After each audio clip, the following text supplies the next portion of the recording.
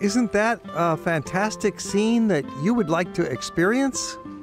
Stay tuned. We're visiting the Dutch city of Gouda.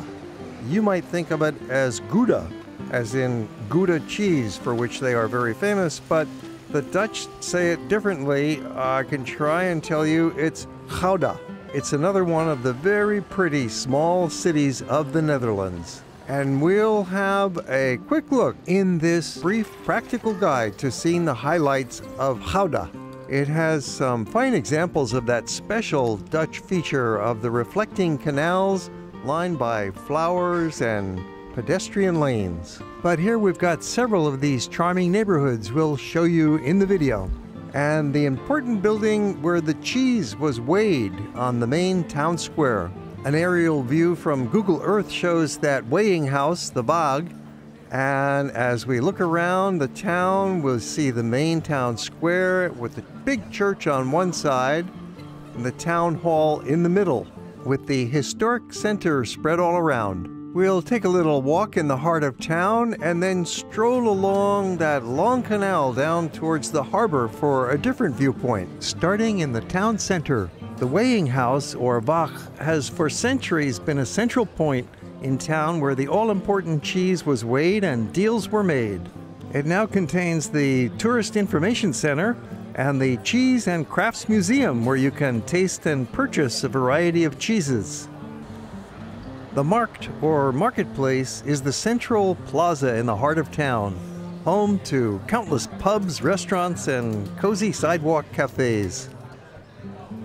During my visit, they were just setting up for a carnival which slightly disrupted the visual beauty of the plaza. At least it'll be fun for the local kids. Well, here's how it would look on a normal day, thanks to photos from the Tourist Information and from Google Earth. The exquisitely proportioned Stadhuis, or City Hall, is a gem of late Gothic and early Renaissance architecture, dating from 1449 to 1459. The traditional cheese market takes place in the plaza every Thursday mornings, 10 a.m. till 12:30, from April through the end of August. I missed it, but we can see how it looks thanks to pictures from the Visitor Information Center. And we have video of a similar cheese market in Alkmaar that you can find in our collection. The street alongside the marketplace is one of the busiest in town, with lots of shops and especially the restaurants and bars and cafes, usually buzzing with people. 1 block away, Grote Kerk, or Great Church, also called St. John Church, was founded in 1485 and rebuilt after a fire in 1562. The rounded arches are borne by 36 pillars supporting the lofty barrel-vaulted ceiling of dark wood. It is the longest church in the Netherlands at 123 meters. Regular concerts are performed by the famous organ, a superb example of the architecture of the late Middle Ages. Famous for its 72 stained glass windows, which were made between 1530 and 1603, considered the most significant stained glass collection in the Netherlands. Named after John the Baptist, who is the patron saint of the city. Our walking route, starting at the train station and down to that central market square, into the church, then we'll continue along a beautiful canal down to the harbor, and then circling back around in a complete round-trip walking tour of the city, ending up back at the train station.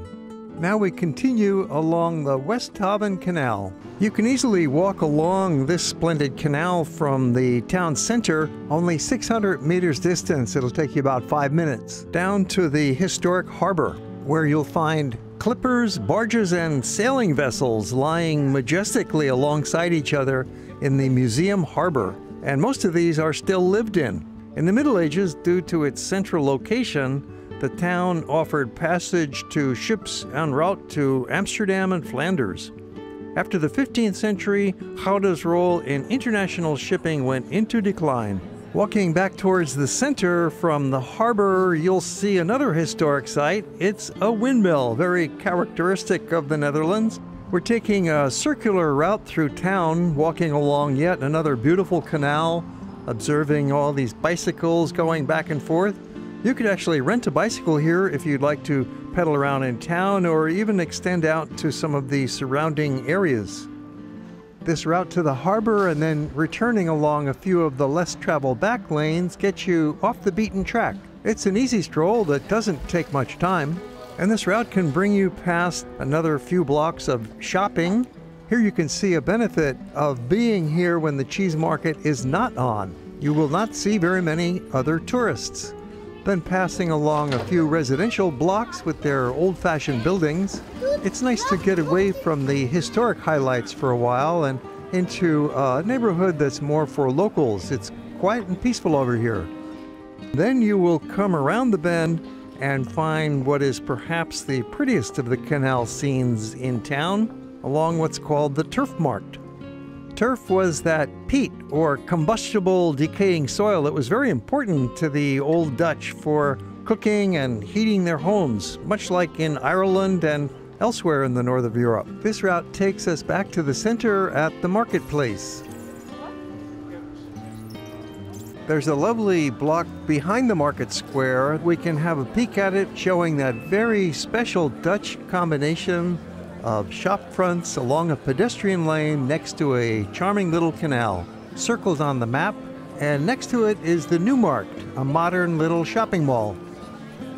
Perhaps you've noticed how many bricks there are in this city. The buildings and the roads are largely made of bricks. It's been said that 1 billion bricks have been created in the history of this city, and that's largely because the land of the Western Netherlands is rich in clay soil. Easy to make bricks from it. Similar to cobblestone pavement found in many old European towns, but the bricks are even smoother. They'll come through with a machine and pound it down, make it nice and level. This is right along one of the main streets of the city. It leads from the town square over to the train station, which is where we are heading, wrapping up our visit to the beautiful city of Gouda. It's a pleasant walk to the train station, passing the single canal around the city. It's only 800 meters from the central market square over to the train station, so you can do that in 5 or 10 minutes. Gouda is generally visited as a day trip from other nearby cities, which are only 20 to 30 minutes away by train. Even all the way to Amsterdam is just 52 minutes, so you can easily visit Gouda for most of a day without spending the night there. Or if you wish to overnight, there are some fine hotels, such as a 4-star Best Western. The superb Dutch rail system makes it very easy to travel around in this relatively small nation, as you will see in our many other movies about the Netherlands, where we take you to all of the highlights of this wonderful country. Look for them in our collection. We upload a new travel movie every week, so if you want to be informed, please subscribe and click that little alarm bell so you'll be notified. And if you enjoyed the movie, how about a thumbs up? And we always welcome comments down below. Or if you have questions about the destination, make note and we'll answer them. Thanks for watching.